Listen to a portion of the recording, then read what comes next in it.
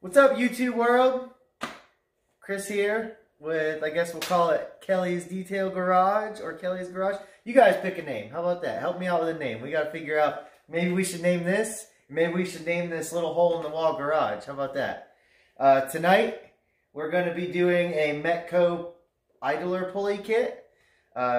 This morning, I just got the vibrance installed, so that video is coming soon. You can see the factory resonators there, and then keep scrolling to the right and you'll see the Metco idler pulley kit. I'm going to show you what it comes with, and then I'll show you what you need to install it. Excuse my Coke. So this is the box. I'm going to show you what it comes with and the tools to install it. Oh, it does have the number on the side. Sweet. Alright, so it's a billet pulley set, 2015 and newer Hellcat Charger Challenger HC-kit. Alright, so long story short, it is a Metco idler pulley kit.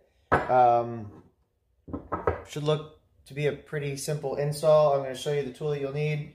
This is an 8mm Allen wrench. That's going to be for the bolts that hold the pulley kit on.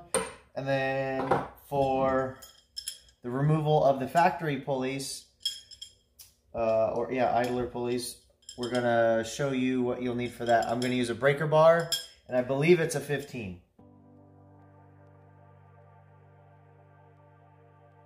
So I was right, it is a 15mm to get access to both of the factory bolts, which are here. You'll see this is the first pulley that has the ribs, and then the, call it like a slick pulley or whatever, is going to be right here. So that's the 15, and those are 15 here. So to get started, I'm going to go ahead and crack them loose with the belt still on. This one, once you get it loose, you just want to kind of crack it loose, because once you push it forward to relieve the belt, you'll see that. Let's go ahead and put our 15 on here. Slide the tensioner forward. Get it off the pulley. Now we will come back. Alright, once we got it back, go ahead and slide it off. There. And then you'll see we have our belt right here, right? So go ahead and tuck that out of the way. Or at least try to. Go ahead and get this one off.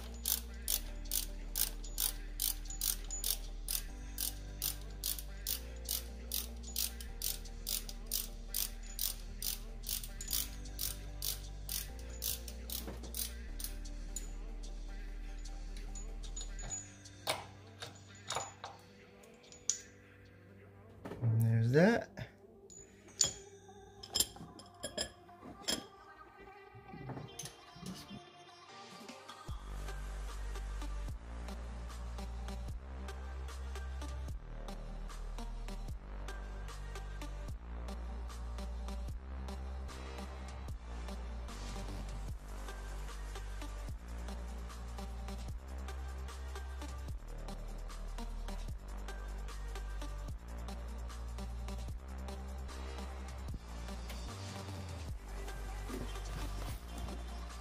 So since you have the belt off, now is going to be a pretty good time to clean all the belt slip residue, if you can. I mean, you don't really have to, but it just wants to clean it up.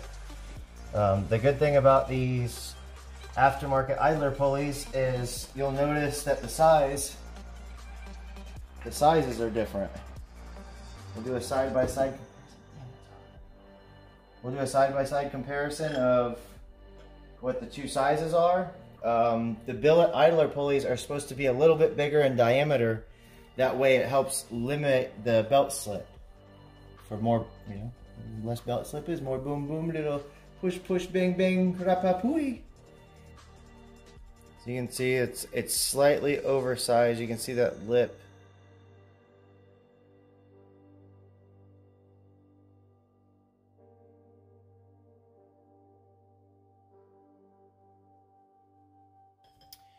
Alright, so getting them measured out, the ribbed pulley measures out about roughly 1/8 of an inch larger But the biggest noticeable difference that I can notice is the weight is a huge difference. This thing feels like a brick, and this thing just feels like obviously hollowed out billet aluminum, and this thing's just like solid steel with, who knows, like a dinosaur bearing in it. Feels really, really heavy. So the comparison is a little bit larger in diameter with the ribbed pulley and a lot less weight. The non-ribbed pulley, once again, massive difference. This thing feels like I could throw it through the wall, and this thing feels like if I threw it at the wall, I would just ding it and fall. I mean, it's the size and weight is just big, big difference. I believe this is a 1/16 larger than the factory one. You'll notice that the bolt does not come out of the non-ribbed pulley. And if you go to the kit, this bolt does not come out.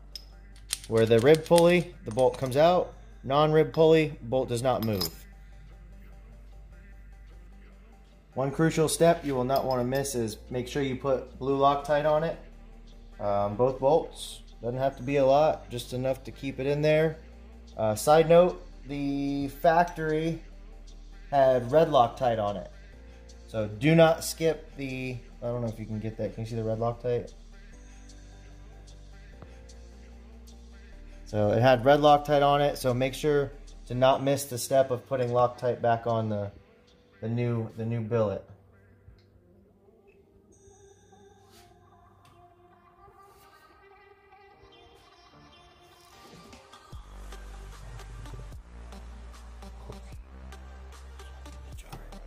You can use either an 8mm or a 5/16 to get in there. I was trying to do it the old hard way. I had a whole lot of clearance with this belt there, but or this coolant line there.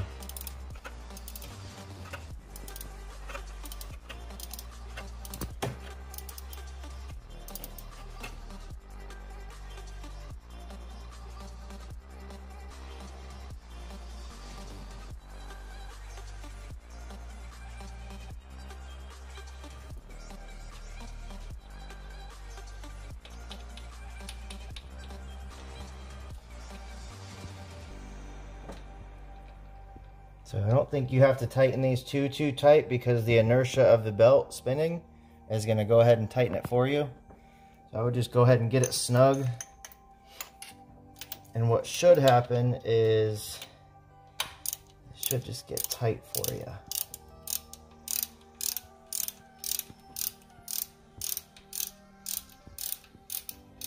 Really hope these videos are helping some of you guys out there. I appreciate all the feedback. Some of you guys have friend requested me on Facebook, making me feel special. No, but for real, you know, going back and forth with fellow car enthusiasts and car guys, it's not always easy making these videos because I'm like awkward in front of a camera. I don't feel like I can just talk to a camera like some of these YouTubers and stuff. I've never really saw myself as like doing videos or even being on YouTube. So anyway, I appreciate like all the feedback and talking back and forth with like-minded people. It's really fun. And like I said, it gives me something to do in the garage. It's cool. By the way, I got these used, so I think brand new. They're around $329, $330, $340. Ended up getting these off a Facebook deal. I paid $175 shipped. And all I did was got them in my shop, cleaned them up, re-oiled the bearings, and I don't think that they were even really that used. So if you can find them used, get them used. If not, you know, get them new. In my opinion, these things are like bricks. There's a huge difference in weight, so the rotational mass alone is going to be a big difference. And they also say with the size difference, it'll help with belt slip. So if you look, I don't have an aftermarket tensioner. So I was looking for bigger pulleys to help create less belt slip. So these bigger idler pulleys should definitely help with that. We'll go ahead and get this thing all buttoned back up, and I'll show you how to get that done.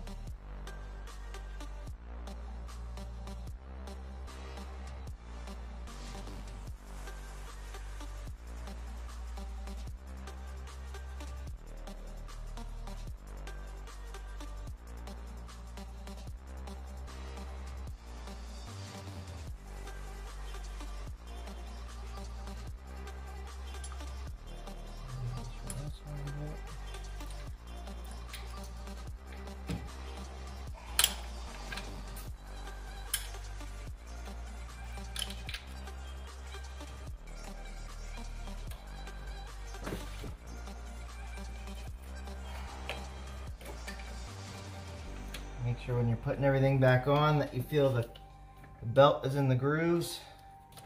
Slowly go back, check your stuff. Make sure even down here your idler pulley on the smooth one, make sure that's lined up.